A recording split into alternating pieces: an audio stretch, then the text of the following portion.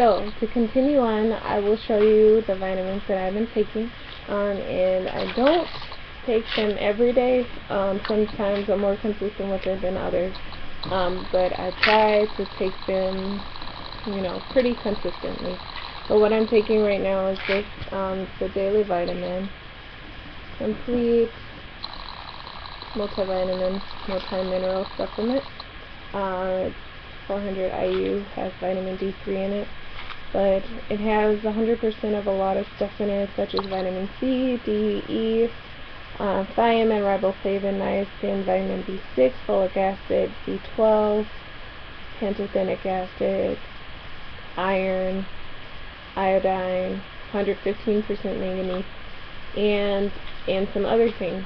I just read to you the ones that say 100%, but I've taken that, and also my sister gave me this biotin, which I was told is supposed to be good for your hair. It's actually 1,667% of the daily value of biotin that you need, and so I'm taking this. And it may have supported my hair growth. I can't say for sure yes or no, but it's a possibility that it has been helping me in my hair growth because I was taking it before, and I might have mentioned it in a past video that I was taking it, and I have seen hair growth, and hopefully part of it is attributed to the fact that I have been taking some biotin thanks to my sister. Also, what I did, and what I should probably make more of a habit of doing, is made a smoothie. Okay, so what I did was I bought this bag of frozen mixed berries.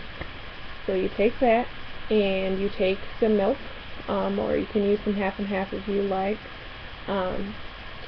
And also I put, the first time I used pears with it, like canned pears. And fresh is better than canned or frozen. Sometimes some things are better with frozen, but if you can get fresh is good. But I took a can of pears the first time, just poured everything, including the syrup, which had sugar, so if you want to avoid some of the sugar, dump the syrup out. It was probably syrup, probably not just juice, but either way, you can avoid some of that sugar if you don't use the syrup with it. I also put, the first time I put kefir in, the second time I put a strawberry yogurt in, and I like that creamy taste. And now the first time I didn't do this.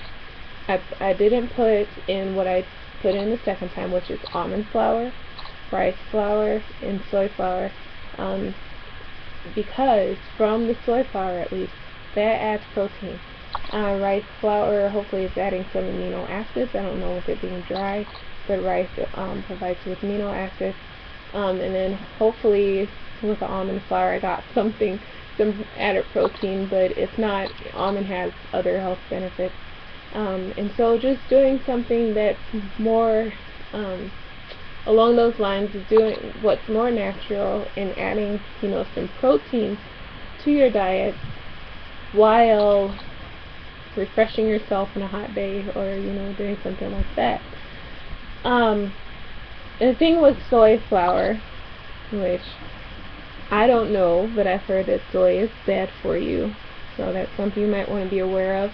You can find another source of protein. Like, I don't know how much protein oatmeal has in it, but perhaps if oatmeal has a good amount of protein, you can substitute oatmeal for the soy flour and blend that up.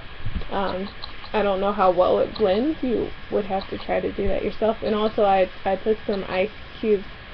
They're not really cubes, but from our ice maker in the refrigerator, threw those in there. Got yourself your homemade Jamba Juice right there, and you saved some money. But Jamba Juice has some good stuff too. But anyways, I was like, I bought these flours and stuff, and I was like, well, because I like protein tasting things, like the Equate drinks, or like the Ensure kind of stuff, but sometimes it's pretty costly.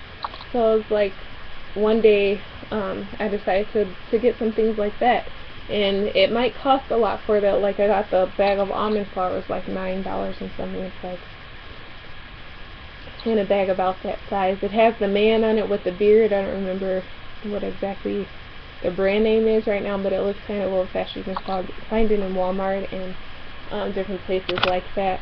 But you know, just find different ways to add some fruit to your diet, add some protein to your diet. You know, and it takes care of your hair as well as, you know, when you're adding fruit, you're taking care of your body too. If you're adding protein, you might want to be aware of how much you add if you're on a weight loss regimen or something like that, because it might cause you to kind of gain a little bit. Or you could, you know, think about using it as a meal replacement. So I have been working out. Like last week I worked out like maybe four days out of 7, or, you know, and then one day I just didn't go to the gym, but I still had a different kind of workout. But you can kind of use it like I had the shake this morning. I didn't have breakfast, but I took the shake, or that, you know, that I made, or a smoothie that I made instead of, you know, having food. So if you want to do it that way, if you feel like it's causing you to gain weight too rapidly, try using it as a meal replacement. And with the protein, hopefully it'll help you to stay fuller a little longer, you know, and kind of feel like you have something in your stomach.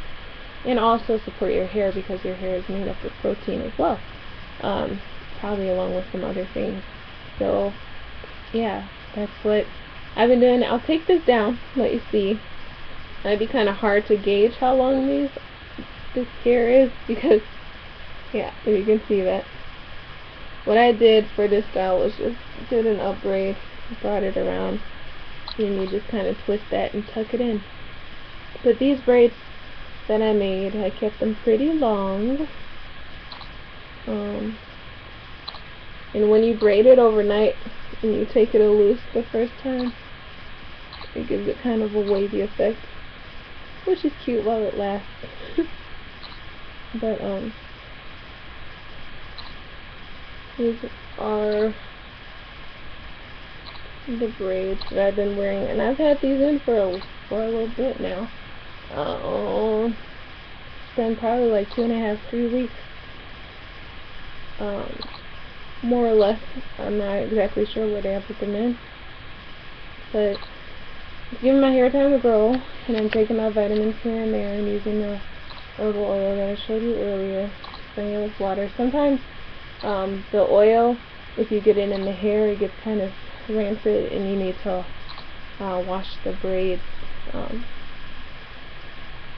If you wash your hair, it would be advisable to be aware of what kind of shampoo you're using, because it's going to be harder to rinse it out with having braids in, because things get in between, you know, the locks of the braid. So just be aware of that and be careful about what you're putting in your hair. Make sure you can take care of it well.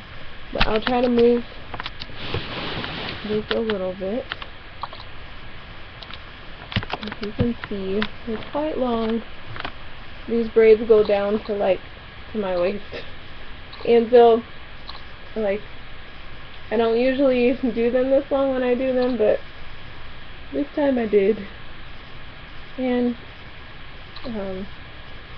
hopefully one day I'll be getting on showing you a video of how long my hair is grown, or maybe you'll see a picture on Facebook or something. I don't know. But whether or not you see a picture, I hope that I'll be able to reach such a length in my own hair, which I can do all things through Christ who gives me strength. So if He wants me to, then I definitely will. But yeah, let me know if you have any questions. If you were wondering who did my braids, I did them. I do hair as well. I did a lady at my church's hair not too long ago, and I braided her hair up until I can updo a little bun. And so yeah, let me know if you have any questions or comments. And thank you to all my subscribers who have subscribed so far. And if you have not, please do, and please rate and leave your good comments. Thank you, and talk to you later. God bless you.